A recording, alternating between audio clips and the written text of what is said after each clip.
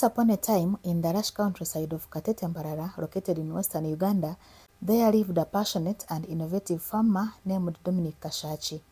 Inspired by his love for nature and sustainable agriculture, Dominic dedicated himself to cultivating jackfruit trees without the use of pesticides. His commitment to organic farming and his unwavering belief in the potential of jackfruit farming soon turned his humble garden into a thriving oasis. Thank you very much. I'm called Dominic.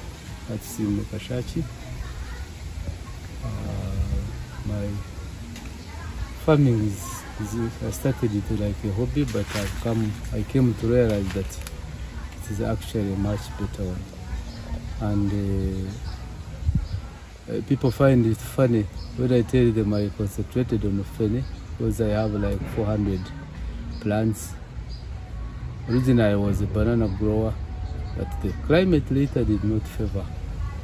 But importantly is the returns, productivity per unit area. The tree of a mature one, I'm talking of a mature one, well grown, can give you 100 of them per season, and there are usually 2 seasons. So it is very possible to get 200 jackfruit fruits from one single tree. And currently, locally, it's at a range of like 4,000. So you can comfortably say you can easily get 0.8 a year from just one. So that's why I decided, let me take it seriously. The space it takes is exactly the same spacing we usually use for banana in my local area in Ukanga. And on banana you would get at most 2 cuttings a year. And at an average of say like 15,000, that's 30,000. But we are talking now of 800,000. So that's why I'm saying I think we need to think strategically. One other advantage I see with it is that convenience. With the time you don't even need workers. The drops, the leaf drops, you don't have any weed there. And the third advantage I find with fene is the sustainability of income. Daily you must pick fene. Daily. And that is one way of getting out of stress. The moment you have daily income, you can have even buildings and flats, and you go, you find you don't have even money for charcoal. You not go to a tenant that pay me in advance, I have this, I'm cash stricken. But once you have your daily income, that is one way of fighting for stressful old age. But fene is a crop to grow. And currently I'm seeing many people coming. Those who export it have not ventured into that. I said for the time being, let me specialize on the growing. The others or the children will venture into the other one of marketing. Dominic's decision to venture into jackfruit farming in Western Uganda was not without its challenges. In this region, cultural belief held a suspicious notion that growing jackfruit and witnessing its maturity was associated with death. However, Dominic, being an innovative and open-minded farmer, saw an opportunity to challenge this belief and capitalize on the popularity of jackfruit among the locals. Driven by his passion for agriculture and desire to prove the superstition wrong, Dominic embarked on his journey. He recognized that jackfruit was not only a delicious and nutritious fruit, but also had immense potential for economic growth. By cultivating jackfruit trees in his garden, Dominic aimed to showcase the benefits of sustainable farming practices while breaking the cultural stigma associated with jackfruit. Unfortunately, it is cultural because there is a very wide belief that, which I found and which is still going, that when you grow a fene, when it matures, you die. I don't know how many times I would have died. I think like 500 times, dying and resurrecting. But I found fene liked by many. It's a good delicacy. And given the nutritional values it has, especially in the West here. But I had never seen anybody with I said, no, let me venture in this and see. I started with just one. It gave me a true picture of what it can be. When I thought of retiring, I said, let me plan ahead. And that is how I... Patience was a virtue Dominic had learned from his years as a farmer. He knew that jackfruit trees took long to mature and produce fruit. Typically, it took about 5 to 8 years for a young jackfruit tree to bear its first harvest. However, once established, these trees could produce abundant fruit up to 100 years. Hey, you need to be patient. You don't simply venture into it if you are the impatient type. In a span of like 5 years, it can give you fruits. But mature fruitation would begin, and serious one, what I would consider commercial, would begin at 8 years. So if you don't have that resilience of waiting, don't venture there. And that means it calls for you to have another alternative source of income as you wait for. But for me, what I did, I intercropped it with others. I have Boboya, I have Kabaragara. Then underneath, I have 3 canopies. Top, fene and avocado, mid-row, banana. Then the lower level, I plant pumpkins. Dominic's commitment to organic and sustainable farming practices extended to his approach to pests and diseases in his jackfruit farm. As a traditionalist and environmentalist, he firmly believed in the power of natural solutions and did not rely on chemical pesticide or treatments. While pests and diseases could pose challenges to jackfruit trees, Dominic embraced a historic and eco-friendly approach to manage these issues. And me, I don't think it's unfortunate. I'm a traditional and environmentalist. You can't tell me of chemicals. If I'm to apply, I will apply organic measures. But I think that worry notwithstanding, it's limited. It's limited. I want to caution that don't simply rush into growing the fene anyhow. First, know which type. Some have a lot of sap, which may have advantage in their own, but people don't like it at times. Others don't have sizable inside. I don't know what you call it in English. We call it Mbarara in Nyankore. Others are not sweet. Others are not cannot stand for a long time after harvest. Good enough for those who export. They don't even want ripe ones. But as you plant, don't simply jump into it. You do it selectively. You look for someone, you identify a specific species which combines all of the advantages. It is surplus, has sizable eatable parts inside. Even these which look fiberish are chewable if you want, and they can even be preserved for even a week. There are those you harvest today and tomorrow it's already slippery. So that is what I want to caution about. Don't go into a nursery, because some people in nurseries, unless you are sure of the seriousness of that person or dependability, otherwise if you want to dispose of his seedlings, they just land on seeds, plant, and for you come. What are the key steps one should follow when planting jackfruit? The simplest. Jackfruit, these things over dig, how many feet by what, of course, if you do it seriously and scientifically, you know, the challenge I have is that I combine with traditional. It may have its own advantage, but the fene will grow in any circumstance. But I imagine if you have it, give it a good planting pit and apply manure, or if it doesn't need a lot of manure, caution must be taken. It needs water, but again, not too much. When water is too much, it wrinkles up and it does not put on so many fruits. Because fruits, what I need to tell you, that fruits are nothing but stores.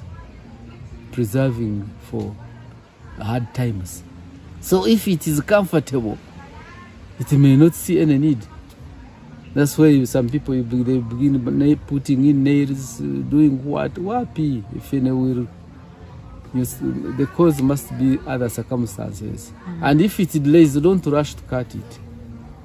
Some types put on even after 10 years. And they have turned out to be the best. There are some I've ever cut out of impatience, and I regretted later. Dominic understood the importance of proper pruning and maintained the health of productivity of his jackfruit trees. During the trees' early stages, he pruned to establish a strong framework and remove any weak or crossing branches.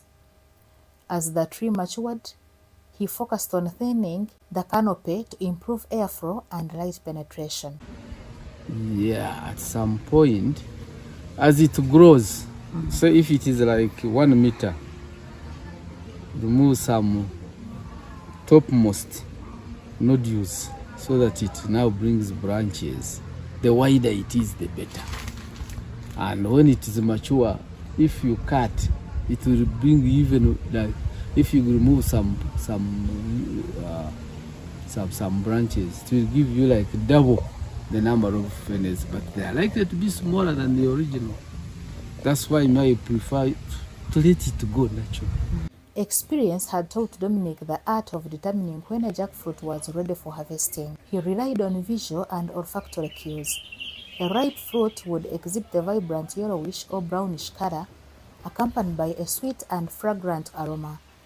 He also checked for his slight cracking around the stem and gentle give when pressing the fruit gently.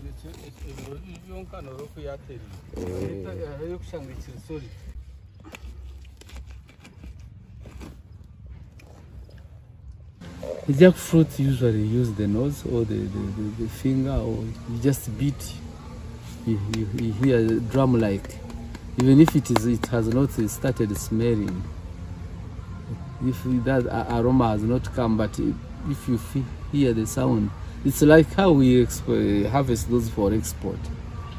Some of us who are used to them, you can even look at it. There are some varieties which will become a bit brownish, like it's like a rusty surface. You know it has matured. But otherwise, the formula is sound change, sounding, and the aroma or the smell. But the aroma or the smell, that is already post-mortem, it's irreversible.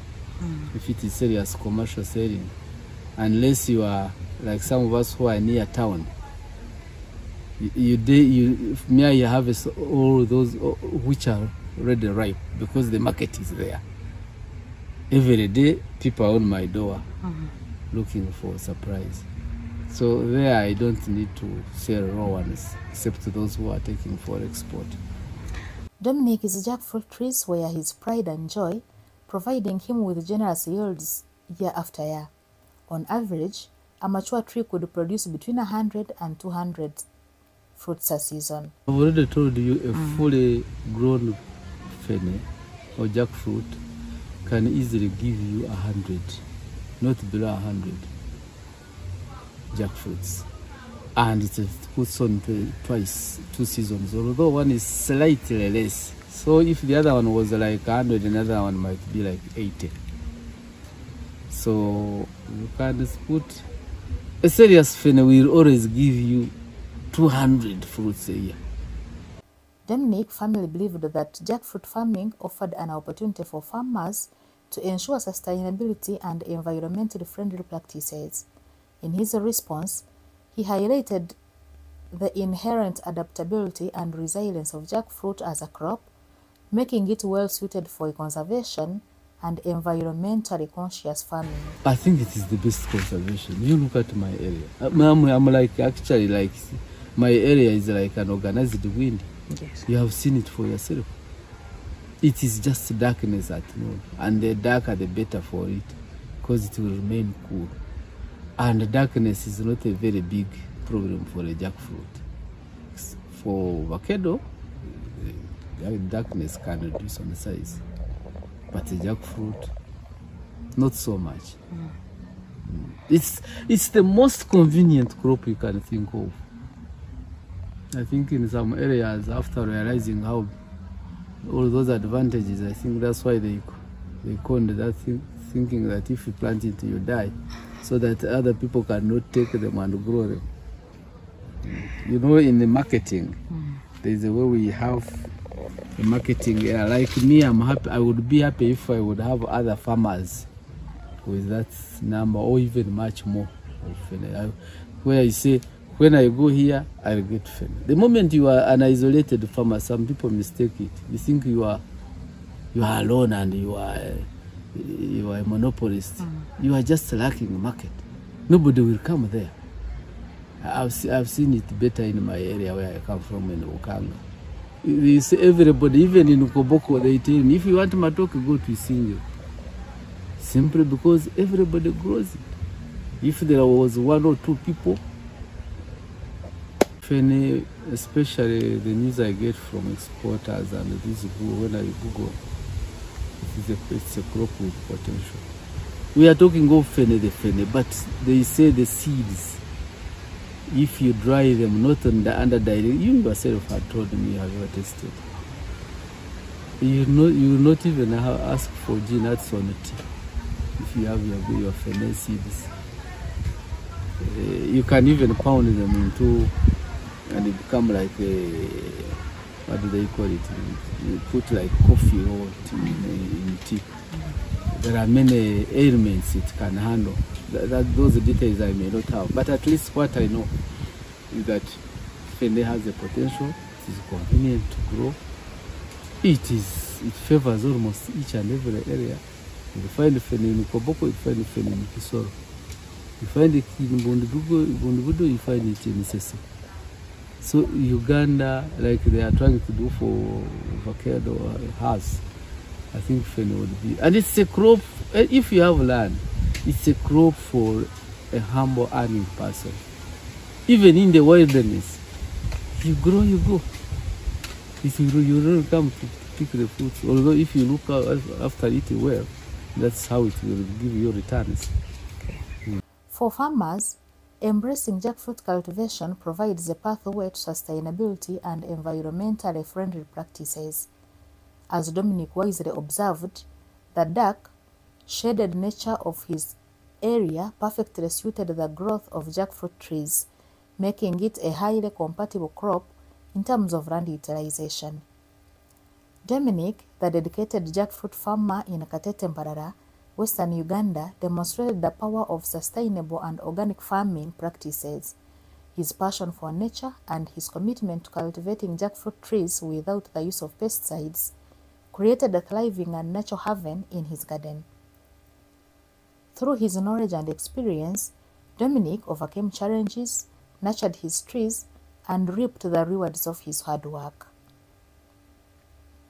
Dominic's story serves as an inspiration to other farmers, highlighting the potential of organic farming and the beauty of working in harmony with nature.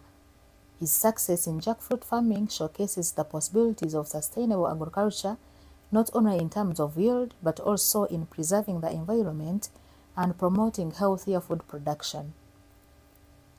As Dominic continues his journey as a jackfruit farmer, he remains dedicated to finding innovative ways to improve productivity while staying true to his organic principles. His story encourages others to embrace sustainable practices and work towards a more environmentally conscious approach to farming. In the end, Dominic's natural jackfruit haven in Katete, Mbarara not only represents his own success, but also symbolizes the harmony that can be achieved between human beings and the land they cultivate. It stands as a testament to the potential for the sustainable farming to create a greener, healthier, and more prosperous future for all.